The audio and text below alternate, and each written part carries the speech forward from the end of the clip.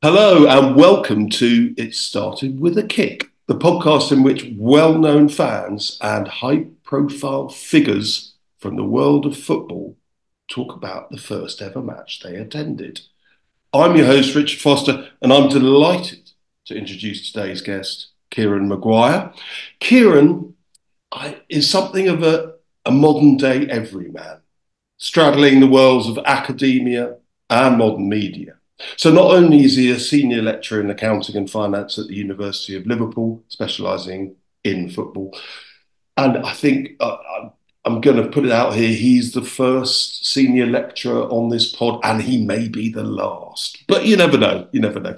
But he also is the author of a book, co-author of a book called The Price of Football, which is an excellent book. And I've got one over my shoulder here, and Kieran's got one over his shoulder there. It's everywhere. But that spawned the hit podcast of the same name, which he co-hosts with Kevin Day, who coincidentally was on this pod just yesterday and will be following in the weeks to come. I'm not here to promote other podcasts, but I've got to say, I would recommend The Price of Football for anyone who's interested in football, interested in finance, or if you're interested in both, it's a sweet spot. Before we go into that all-important first match, Kieran, we need to declare that we are from diametrically opposed ends of the football spectrum.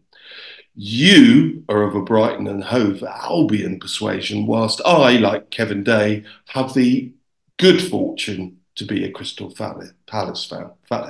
But we're not here for petty squabbling or rivalry. We're here to learn about your first match, which interestingly did not involve Brighton. So take it away, Kieran. Well, I was born in the Elephant and Castle in South London. Um, my old man wasn't a football fan, and I'd started to watch football on Match of the Day and the big match, living in South London. Um, my uncle Terry, because I'm from a Irish heritage background, so we've got an awful lot of people in the house, various uncles and aunties and God knows who else. My uncle Terry was a huge Millwall fan, and I probably would have become a Millwall fan had my mum allowed me to go to Mhm.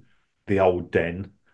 Yeah. But my mum knew who Uncle Terry's mates were, and Uncle Terry, I think it was where he was classified as a lovable rogue, with the Right. emphasis on the rogue, Yes.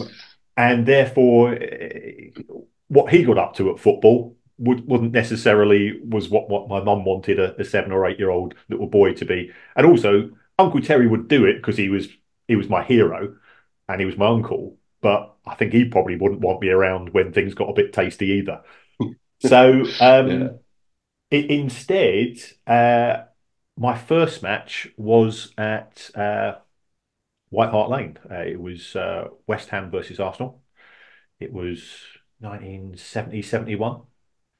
And I just wanted to be there. Yeah, I just wanted to go to a match. And I went with my other uncle, Uncle Tony, who was a West Ham fan, Mhm. and we just well, we just had this joyous experience, and it was a case of getting there, and the noise. It was a decent crowd. It was a sunny day. I had a rosette on. I probably had a rosette with Leeds United or Manchester United. I don't know, or England. It doesn't matter. But I remember, he bought me a rosette, Yeah. and I don't remember anything of the football apart from the fact that it was loud, and it was it was the start of that contract that you signed with the game, when you go to that first match.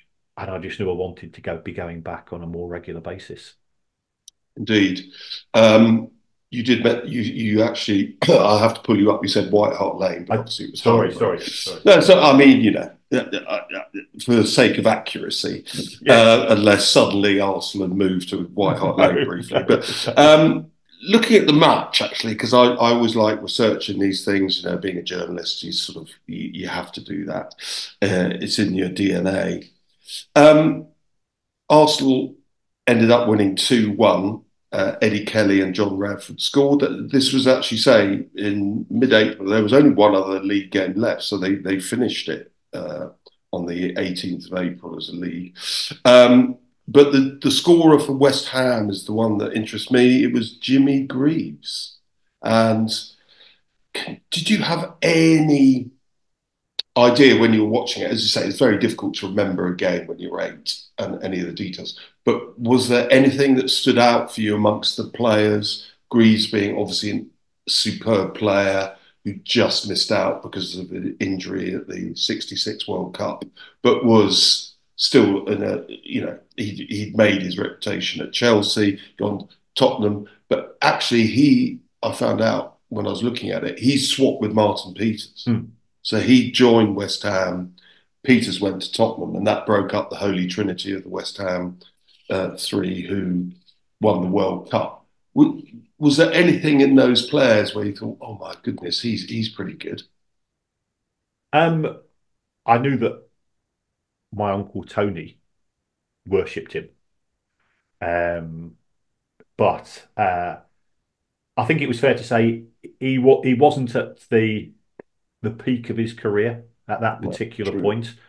Um, football was brutal, and if you had the skills of Jimmy Greaves, the way to deal with that was to kick lumps out of you and then keep Yeah, kicking lumps out of you. That there wasn't the protection that we have in modern day football with regards to the protection of a gazelle in a herd of herd of rhino, which he yeah, effectively was.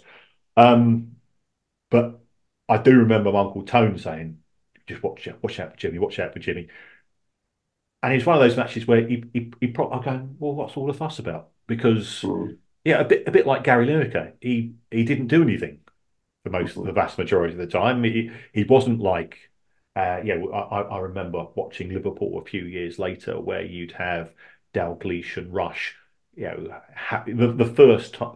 first indoctrination of the press, as it were.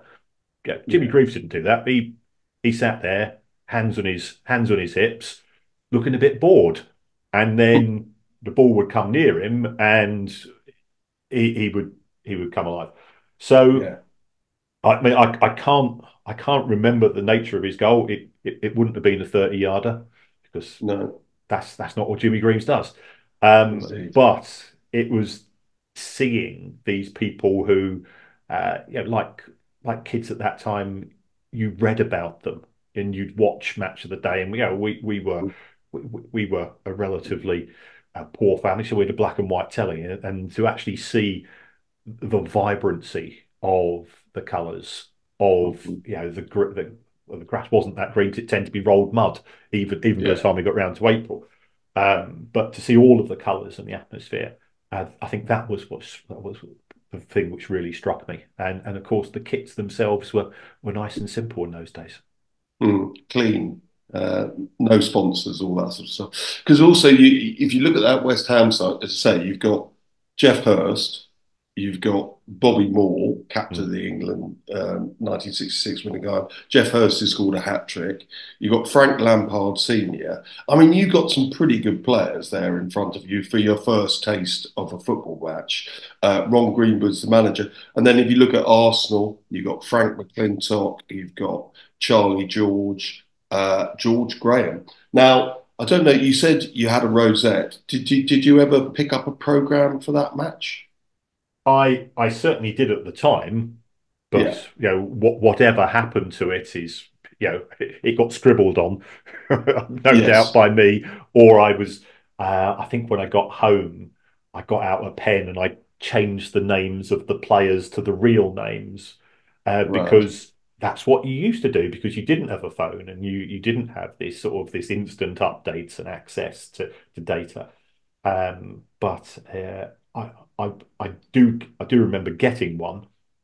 It, You it, didn't it was keep it though. didn't keep it. It was I was a scruffy kid and disorganised, and I'm now just a scruffy old man and disorganised.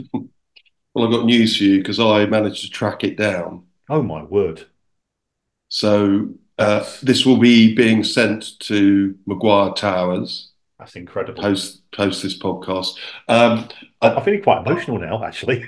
I've got. I'll be perfectly It's honest. very sweet how I had this idea and I've done it for a few people and they all get very sort of it touches you Yeah, it because does. it is It this moment and I've got to say how entertaining is it to read a program? There are some beautiful things in here like the admission prices for 1970-71. I don't know if you could guess this, but a season ticket in the lower tier East Stand would have set you back £15 and 12 shillings. A good grief. season ticket, right? So this is some extraordinary stuff in here. The official program here costs 1 shilling. One shilling. So Yeah, there are some interesting artifacts, interesting things going on. I also, because I'm a bit of a nerd, I pick up. I I told Kevin this yesterday. I found some soccer stars. I don't know if you're a soccer stars fan. yeah. So I found a few soccer stars of players who are playing. That's a guy called Peter Simpson, who no one would probably know. This guy you'd know. That looks like Charlie George. It is Charlie George. Yeah. Did This didn't guy Peter you'll didn't know. Peter Simpson spend a little bit of time other than being a footballer? He- was it Wasn't him that that was in Peter's top? story? That was Was it, it Peter's Peter's story. story? Okay, yeah, I'm Yeah, mixing it. Yes, nefarious activities we don't need to go into right yes, yeah, now, and yeah, also yeah. I don't want to get done for slander. No. This guy, he actually scored in the game. Oh, Can you see him? I can. Yeah, I don't recognise the face. John Radford also No, then scored I that thought John famous Radford goal. had longer hair than that. Well, he had a haircut for the Yeah, yeah. photograph. Him, That's Frank McClintock. it is, and then obviously the man who was at the back, the great, Ah, yeah, Bob Wilson. lovely, lovely. I love this picture because his hands look absolutely enormous. I mean, look at them. Yes. The ball is just sort of like a conker. And then I've also got him, which you'll That's Bobby obviously Moore. know, Yeah, yeah. Bobby. I've got him. Is that Billy Bonds? It is Billy Bonds. And then this one, if you get this, you win a prize. Because he was playing as well. West Ham player in midfield. Ralph Went Coates? on to Sheffield Wednesday. No, Peter No. Eustace. Peter Peter Eustace, oh, Eustace. blimey. So all the soccer stars I've got, and Amazing. if I've got a double, I'll send you one. But I haven't got a huge amount, but you'll definitely get the program. And as I say, the ticket price, there are some great stuff. There is such, I love reading through these things. One of the things it says, because you obviously look at the previous games and they say, little need be said of our win over Crystal Palace. Oh, thanks very much. Cheers. Thanks, Arsenal. But this is to put in context, Arsenal, as I say, there was one game after this in the league. They were 10th. West Ham was 17th. There was really not a great deal on it.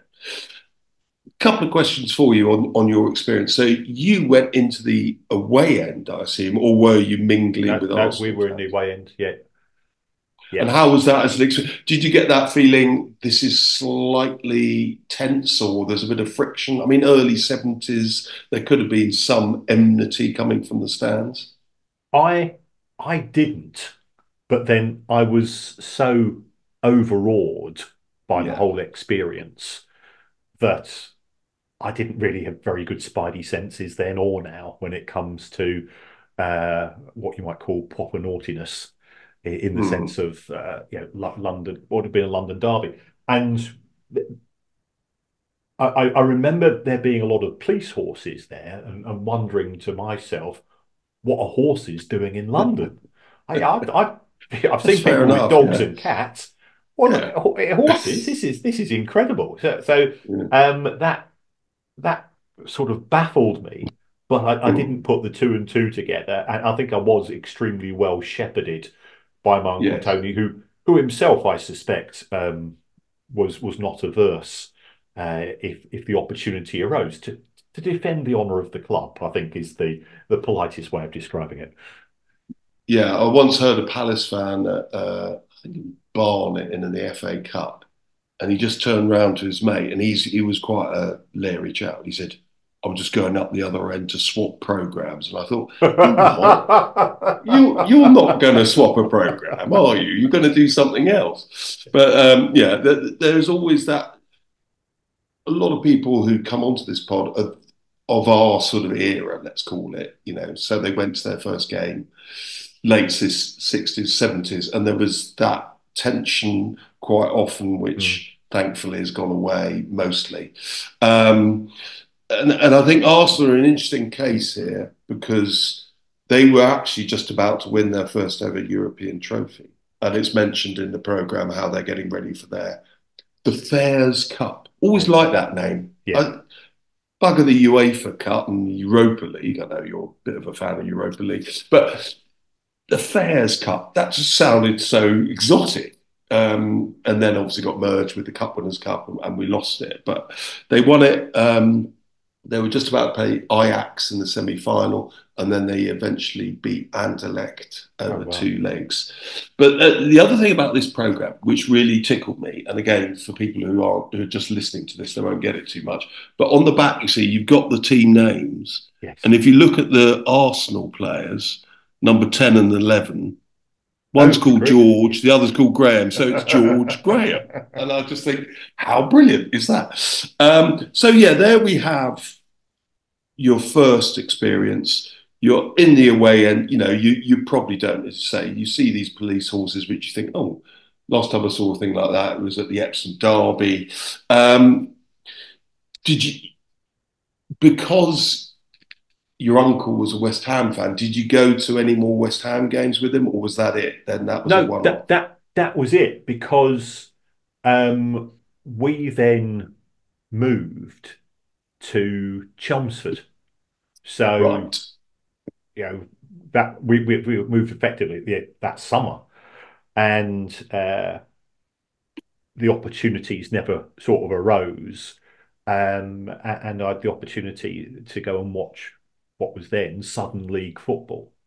Mhm. Um, and in those days, it was deemed to be perfectly normal for an 8-year-old kid to arrive, park his bicycle out the ground, and this is going to sound like it's one of those sort of Hovis adverts. You'd stand on a milk crate Yeah. so you could see, and um, there was no. My mum and dad thought he's out of the house, he's doing no harm.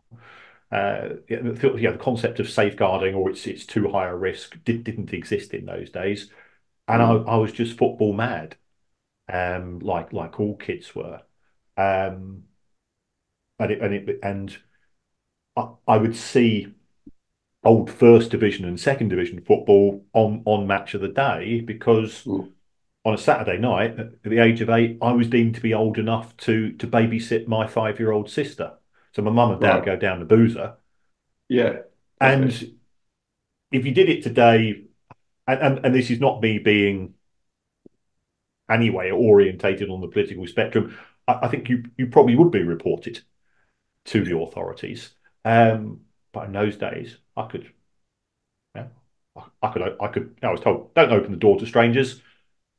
What you watch Kojak or Starsky and Hutch or whatever it was, followed by Yeah. Match of the Day, and Yeah. I thought I was the most grown-up person in the world. And Of course. also, it allowed me to go into school on Monday morning, and that's what we talk about. Did you see Match of the Day, or did you watch the big match? And it used to be Match of the Day because my mum and dad weren't interested in football, therefore they didn't want to have the big match on because they'd rather have watch whatever was on the other side, and there was only one or two other channels in those days. Yeah. That's why I became a huge a huge believer in Match of the Day, and still am. Brilliant. Um, Now, you say you moved to Chelmsford, and that naturally leads us to your second game. Well, the second game that you remember, which involves Chelmsford City. I will point out here, again, being a nerdy journalist, that Did you appreciate that Jimmy Greaves played for Chelmsford I City? did. Yes, You yes. did? I was Okay. aware of that. Yeah, yeah, absolutely. Yeah, I think it So was. he was there for a season, 76, 77, age 36, and probably not in his prime fitness, but No, a nice link with your yeah. first game at Highbury when he played for West Ham. Tell us a little bit about Chelsea City Ipswich, because again, I must say it didn't trigger too many memories, so I had to research this again. Yeah. Chelmsford were big hitters in the Southern League in those Yeah. days, and the aim was always to get into the Football League. But in those days, it wasn't what we have today, which is two up, two down, including playoffs and so on. You effectively had to be voted in, or Yeah. rather, somebody from Division Four had to be voted out, and it was a bit of a clique between the clubs in Division Four because they thought, well, if we vote out somebody this year, then Hmm. there's a greater chance of us being voted out in future. So it didn't used to happen very often. But Chelmsford were going through a period of time when they were always sort of top two or three as far as the Southern League is concerned, and our big rivals were Hereford United. And Oh, Hereford, we disliked Hereford intensely because okay. they had that victory um, Newcastle. against Newcastle, and all of the attention was on them. Hmm. And also, Hereford were promoted to Division Four, effectively on the back of that particular, spectacular exploit. And Yeah. I can remember, that goal was Ronnie Radford, wasn't it? Yeah, Yeah. it was an Yeah. absolute, it was it was a great swing of a leg. Um, It was, and attached to some great commentary, which sort of oh yeah. added to it, yeah, enhanced it. Um, so they went up, and Chelmsford never made it, and they're having a good season in 23-24. They've got a Mhm. chance to make progress in the National League. But the match I remember, and it was one of the very early matches, was they'd got to the third round of the FA Cup, um, and they drew Ipswich Town at Wow. home, and Ipswich was seen. This was seen as being, in my head, this was a local derby Yeah, because well, we're both more on of a the local derby than Hereford, that's got to be yes, more of said, a yeah. local. Um, so I went along, and all my mates from school, we'd all, some had gone with their mums and dads, or mainly dads those days, of course. I went along by myself, and it was a sellout crowd, and Ipswich were far better than Chelmsford. But so Ipswich won 3-1 comfortably. But it was a huge crowd, and it was an amazing atmosphere, and it was on the television that Yeah, night or the following morning or the following afternoon. So when I saw, it was was it, I think it was Whittle Road, New Whittle Road, great. um, New Rickle Street, New apparently, Whittle Street. opposite Yeah. the county cricket ground. Yes, That's yes. right, So yeah. I used to go and watch Essex as well, Hmm. on a regular basis, but by myself because I could. Um, Yeah. and I remember at the end of the match, um, the I think it's fair to say that the facilities were fairly rudimentary, and I Hmm. fell down the terraces, and it was one of the Right. most terrifying things. I fell down, went straight down on my face, and there were Mm. all of these people, and I was rescued by people would just but I thought, geez, I'm going to get trampled on here. And this bloke Yeah, picked me yeah, up and stuck me on his shoulders and took me out and dusted me down and said, "Are you all right?" And I said, "Yeah." And yeah. he said, "I'll give you a lift." I was like, "I'm on my bike." But um, it was quite a terrifying moment Mm. because there were all of these hundreds of people coming towards me, and sort of, I Yeah, felt at the time that that was going to be it. But we we were beaten by a better team. But we were at Chelmsford. We were playing the Ipswich Town. and Absolutely. it was it was great. And of course, by the time you got back to school on Monday, it was Ipswich fluked the victory. Yeah, we'd all convinced ourselves that we'd been Yeah. battering them for 90 minutes, when in reality we hadn't had a chance to lay a glove on them. Yeah, the difference certainly showed. Yeah, you look at the stats. I mean, there were 15,500, which is a big crowd, I assume, for New Oh Rickle yeah, Street. I've never been there. But actually, Ipswich did go 3-0 up after 75 mm, minutes, and Chelsea scored their goal in the 89th. So I that's don't right. think Yes. to say that Ipswich got away with it would be stretching it somewhat. And obviously, Bobby Robson was the manager of Ipswich. Yes. They had Mick Mills, England's national, Trevor Wymark, who I remember, Yes. Colin Viljoen. So they had finished fourth in the first division and first of the five times they were in the top six. So they were, not only a big club, they were a very successful club. And that period, Ipswich enjoyed, where they were, established in the top six in the first division. And, looking at what's going on these days, they could be back in that place because they've done incredibly well under Kieran McKenna. I mean, there are quite a few people on this pod who went to non-league games as their first because it's a gentle introduction. Jim White, for example, the journalist, went to Altrincham and Barrow, although he lived very close to Old Trafford and was a Man United fan. His dad thought, right, well, we'll take him to Altrincham and Barrow.